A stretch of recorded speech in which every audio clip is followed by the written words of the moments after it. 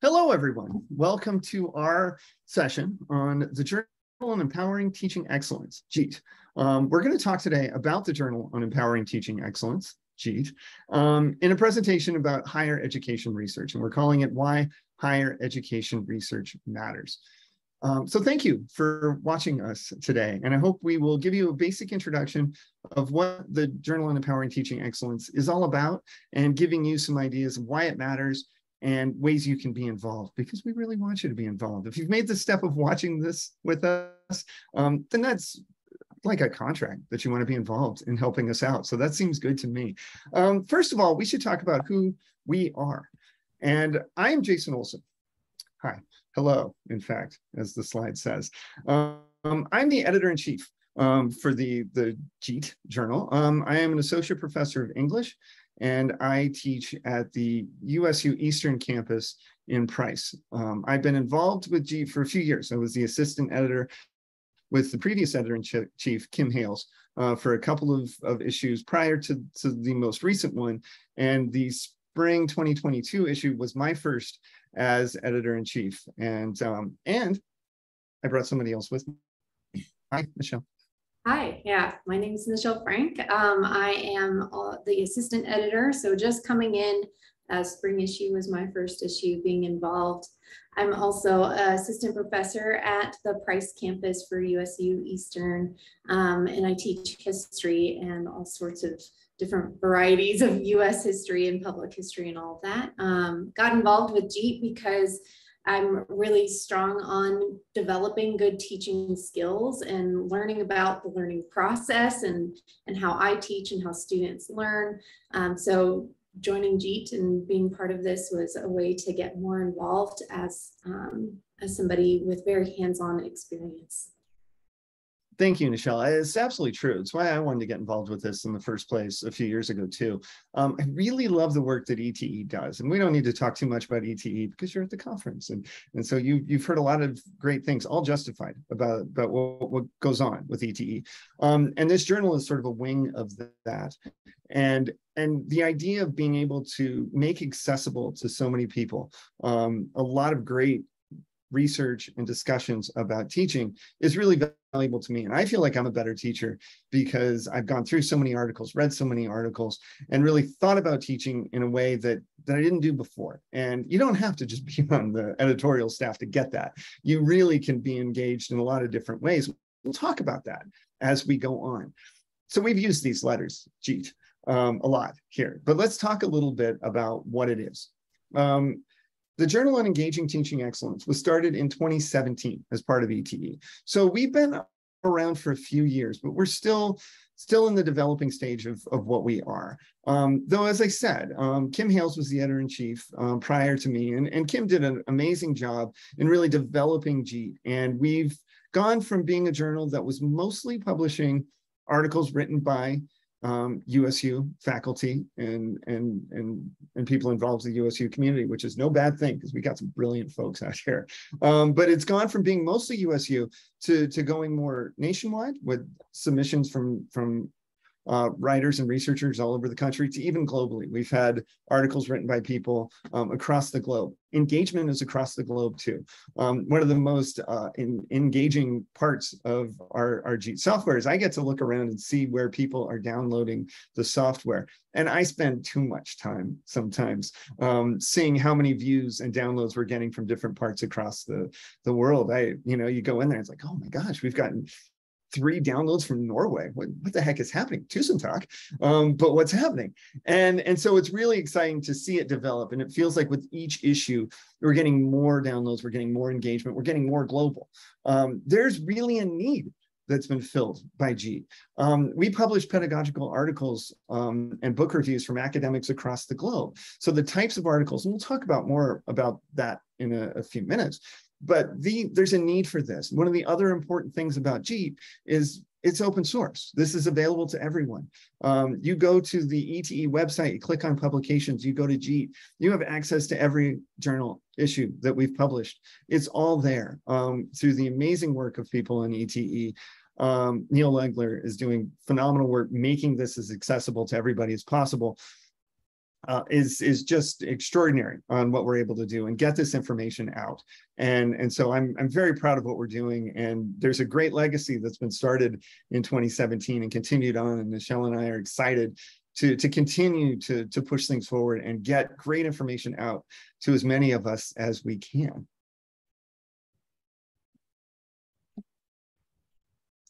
All right, and just to give you a little bit more insight into some of the things that we focus on, who this journal is open to, what it really does. This is actually taken directly off our website, telling you a little bit more about that. So this academic peer-reviewed journal targets higher education professionals who engage in the design and practice of instruction. This includes tenure and non-tenure track faculty who teach, instructional designers, librarians, graduate teaching assistants, graduate instructors, and other instructional professionals. So we're really open to a wide variety of people. You don't have to just be like a tenure track faculty member to be involved with JETE, to get things published, all that kind of stuff, learn from JETE, that we really are open to a lot of different professionals who are just very engaged in the idea of instruction. So that's a big goal for us. And I think it's an important one to accentuate. That's why we wanted to make sure we shared this today. Because I think a lot of people do think like, oh, it's an academic journal. Okay, tenure track professors are just going to talk about their research. No, I mean, we want this to be as ubiquitous for as many people as possible. So I love this. I love that we have this language in here. This also applies not just to the writing of articles, but to the reviewing and the peer reviewing of articles too, because we're going to be asking you very directly here in a minute to help us out as peer reviewers and review articles. And so that doesn't mean that we only want to hear from tenure, non-tenure track faculty either. People who are involved in instructional design and librarians and graduate teaching, this is for you too. All of us here care about students. We care about teaching, even if we interact with students in different ways. Because maybe the way that I interact with students as an instructor is different than the way that perhaps an instructional designer is doing it. But we're just all engaging with students, and we're in different ways and trying to make their experiences as beneficial as possible and our own. So I love being able to be as open to different perspectives as possible. If we only think about one perspective when it comes to teaching, we're not going to learn anything. And this is a great way of getting as many of those perspectives as possible. And you know, I like the language on our JETE website so much. We took more. And this is more about the types of things that we want to see submitted. And so I wanted to include this here so that we can talk a little bit more about this. So here's who we are inviting. We're inviting educators, researchers, and instructional designers to promote, share, and discuss emerging ideas. Articles and reviews are focused on higher education, teacher practitioner-based methods in all course delivery formats with focus on the following general categories: student engagement, teaching and learning evaluation, instructional design strategies, content resources and tools, technology implementation reviews, and teaching book reviews. As I told you before, this started out in 2017. I don't know if you remember those days of 2017. It was a very different world that we lived with back then. And obviously there were a lot of efforts to push different methods of delivery, different styles of technology. But there were a lot of instructors that were like, face-to-face. That's what I'm going to do. If I have to do other things, that's fine. Even though there were a lot of people who were interested in instructional design that were trying to show us different perspectives. And some of us actually listened, but most of us didn't, because we wanted to focus in on the ways that we've had before. And then somewhere between 2017 and 2022, the entire world went askew, right? And now we're all looking for new methods. And it's such an important thing that we're doing, that to have this journal at a time in which there's so much flux in the way classes are taught, and the way technology is changing things and being involved. And so when we say these things, one of the key words I want to really focus on is the idea of emerging ideas. That we're all trying different things. Over the last couple of years, This has absolutely been a time of just trying stuff out and seeing what happens. And we've all tried it. And some of it has worked beautifully. And some of it we're not going to want to pitch to a journal, and that's fine. But a lot of it are things that have worked for us. And so many of the articles that we've gotten and been able to publish and will be publishing in the near future are about these attempts. You know, so many of our articles are about things that people have tried and ways in which they've worked. And so I wanted to include this so that we can see these ideas of how we discuss it. And before this presentation, Nichelle and I were spending some time talking about just our most recent issue, which is the issue that we put together, and thinking about how the articles that we published really tie in to all of these things, that we fit the goals of the journal nicely based on what we had in there. And we have articles that are about student engagement with technology. We have articles about, an article about student engagement in our Spring 22 issue, with learning language and language learning and how students have felt that has impacted them. We had an article about problem-based learning. We had a couple of articles, and this is what Nichelle and I remember most because it was such an interesting thing that we got to publish 2 articles about this. Teachers that were using student drawings. So they asked their students to do illustrations of how they interacted with course material to show how the learning was taking place. So these really interesting and innovative ways, some that engage technology and some that didn't, that engaged just different processes and emerging ideas that were so fascinating and interesting for us. That last one on here is about teaching book reviews. And we try every issue to include a book review or 2. And I really want you to strongly consider writing a book review for us. And you can interact with us. I'll have an email available for you to interact with us shortly so you can ask questions. But we'd love to get book reviews of texts that are about higher education and learning methods. I wrote a book review in the last issue. I'm happy. I'm proud of it. It was a great book. I don't want to write any more, friends. Let's make sure that we get some book reviews. And you might wonder, like, well, what kind of book should I be writing about? Well, like I said, higher education, student engagement is great. A lot of the books that we have as part of learning circles with ETE are books that would lend themselves really, really well for writing book reviews. And when you're writing a book review, and you know, we can talk about, you can always ask us questions. It's kind of weird for us to be asynchronous because I really want to be hearing questions right now. But we can do that afterwards. You can send questions to us, and we're happy to engage. But you can write a book review that kind of talks about the methodology, talks about the purpose, talks about the value of it. And like I said, when you've had a learning circle, you've talked about a given book over the course of a learning circle, and then you get to write about it, you really put a lot of thought into it. And we would love to get those. I think that's great. Nichelle, do you have anything to add to any of these categories? Not a whole lot. I mean, I agree, putting the emphasis on a lot of this is very experimental in a lot of ways, where we get articles from people who have tried something. It worked well in some ways, maybe it didn't work super well in other ways, and they'll discuss that, you know, like things that they'll do differently in the future. And that's great. I mean, it's all about the learning process for everyone, you know, like what they learned in trying some new idea in their classroom. So we welcome that kind of publication, that kind of thinking process. It's really beneficial to the larger community of everyone who's involved in instruction. So yeah, I would encourage people, even if you're feeling a little bit like, well, it went okay, but maybe it's worth putting out there into the world, and maybe that will get you some other people who are interested, and you'll get contacted. So just strongly encourage people to consider submitting, even if they're maybe considering changes to something they did. So that would be another thing. I love what you said about the community, because I really feel that as part of what we do here. It feels like we're part of a community, even if we have so many people from so many different backgrounds, and as I've said, different states and countries and institutions. But we're all kind of trying to do the same thing, which is figure out how the heck to do this impossible thing we do, right? Which is teaching in higher education.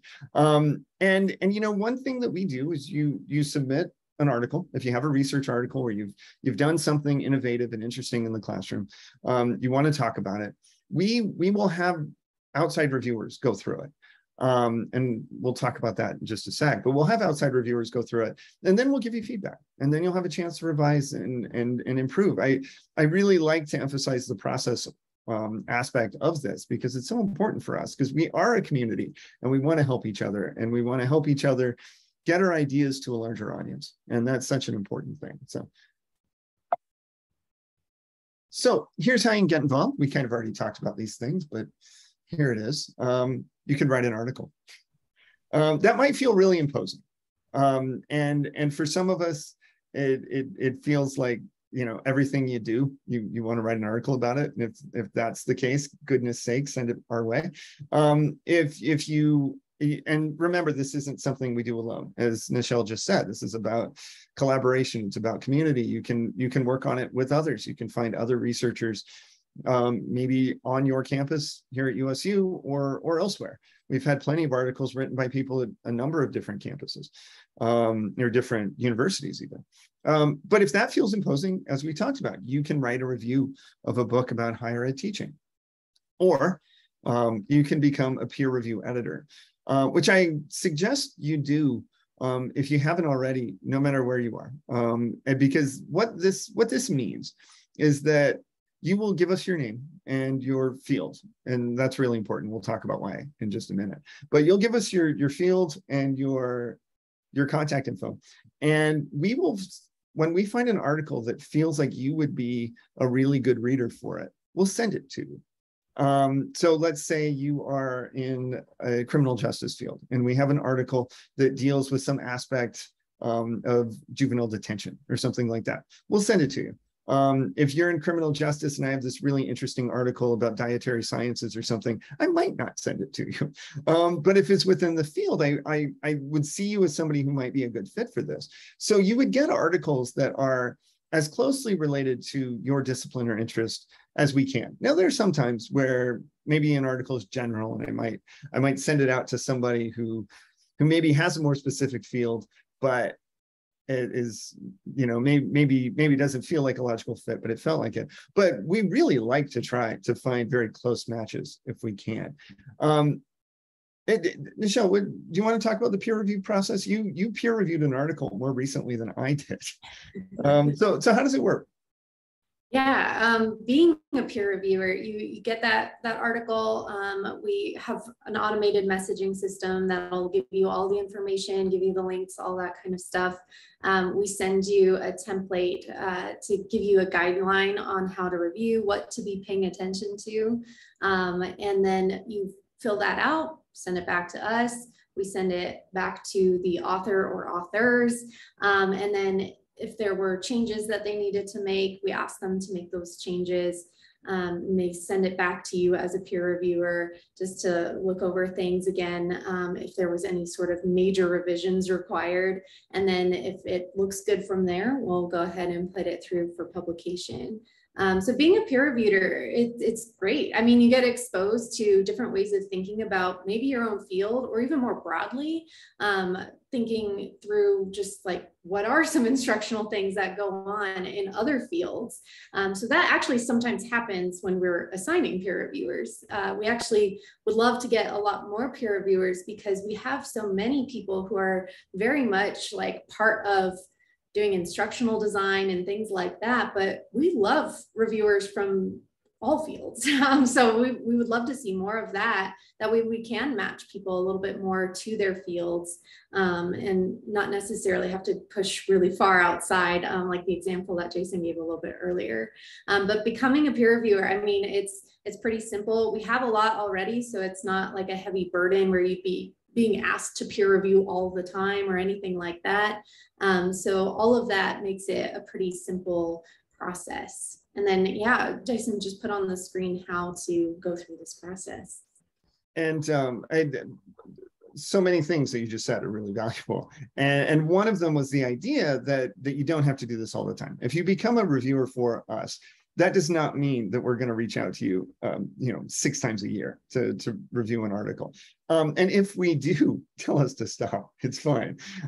Because we have in our system, it tells us, like, has this person been asked to review something in the last 12 months, something like that? How many times has this person reviewed something? And I want to be very conscientious of that, because we know how valuable our time is, and we know how protective we get of our time. And so I don't want to feel like we're trying to take advantage of that. So we take no for an answer. It's okay. Doesn't mean we wouldn't try again, but we will try to take no for an answer. To become a reviewer, I have this link here. This is to a Qualtrics survey. And basically what this does is it asks who you are, what your field is, and get some contact information. So if you could go to that, I just have it here as this rather long link. If you want to get it directly, you can contact me. And to contact JETE, I have to contact ETE. Let's put a J in front of that. To contact JETE, just go to jete@usu.edu. Those emails will go to me. I think to both of us, actually, but it will go to me. And so if you want like an easier way to access that link, or if you want to ask any questions at all, just please do it. We're happy to do it, because we know how collaborative this is. We know how community oriented we want this to be. So all the interactions we can get with you are encouraged. We do not get to do this alone. Oh gosh, what an undertaking that would be. And the fact that we have so many people who care as deeply about working with students and improving higher ed, it makes it so much easier. But remember what we said earlier about all those different people, no matter who you are, if you're tenure track, non-tenure track, librarian, instructional design, grad student, any of that stuff, teaching assistant, any of that stuff works for articles that we publish, for reviews or research articles. It really matters. It doesn't matter for us either with reviewers. So no matter who you are, we'd love to have you as a reviewer. And so please reach out. Thank you so much for spending some time with us here and talking about JETE. And please, as we said earlier, I really love the interactive part of these presentations, and it feels weird that we didn't get to do it. So thank you for being here, Nichelle. We at least got to interact with each other.